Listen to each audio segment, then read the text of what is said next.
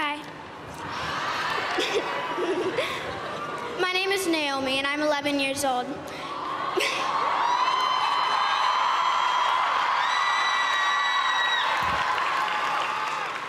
Me and my friend Carter led a walkout at our elementary school on the 14th.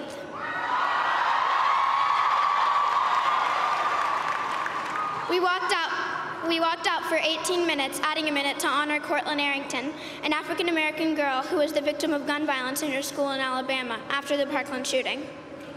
I am here today to represent Cortland Arrington. I am here today to represent Hadia Pendleton. I am here today to represent Tiana Thompson, who at just 16 was shot dead in her home here in Washington, D.C. I am here today to acknowledge and represent the African-American girls whose stories don't make the front page of every national newspaper.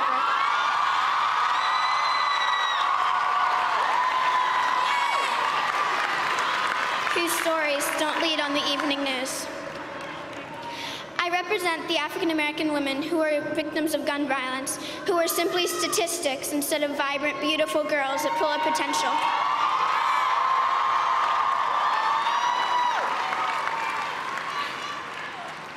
It is my privilege to be here today.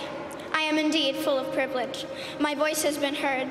I am here to acknowledge their stories, to say they matter, to say their names, because I can, and I was asked to be.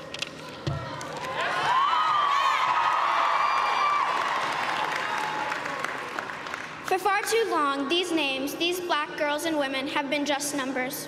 I'm here to say never again for those girls too.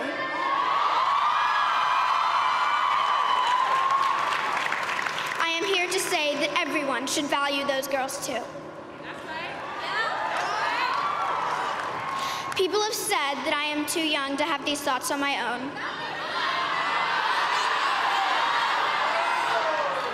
People have said that I am a tool of some nameless adult. It's not true.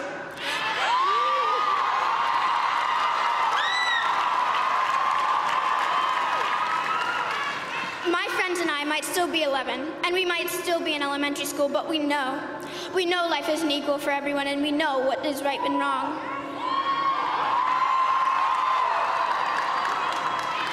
We also know that we stand in the shadow of the Capitol, and we know that we have 7 short years until we too have the right to vote.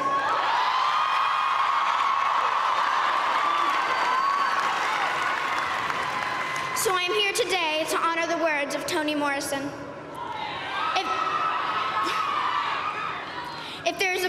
If there is a book that you want to read but it hasn't been written yet, you must be the one to write it. I urge everyone here and everyone who hears my voice to join me in telling the stories that aren't told. To honor the girls, the women of color who were murdered at disproportionate rates in this nation. I urge each of you to help me write the narrative for this world and understand so that these girls and women are never forgotten. Thank you.